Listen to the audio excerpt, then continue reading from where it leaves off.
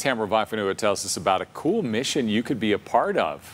A far-out mission, Tamara. Absolutely. Hi, Dan and Carrie. Northrop Grumman is the state's largest aerospace and defense company, and they are looking to expand their workforce. Now, their most exciting mission is pretty ambitious. They're working on NASA's new space launch system, which is supposed to send people back to the moon.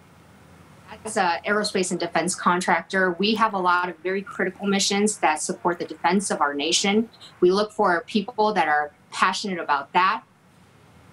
Northrop Grumman has 600 positions to fill right now. They need all skill levels, from entry-level technicians to engineers to people with financial skills. They also say there's a lot of room to grow within the company.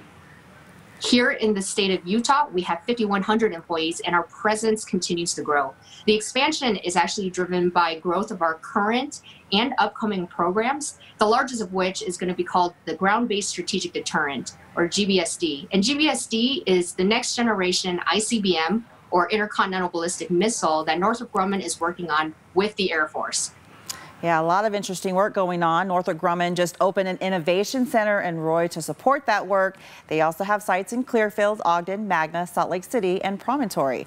If you'd like to learn more about those job openings and find gigs at other companies as well as resources to build your resume, go to our website, fox13now.com/job search. Live in studio, Tamara Vaifanua, Fox 13 News, Utah.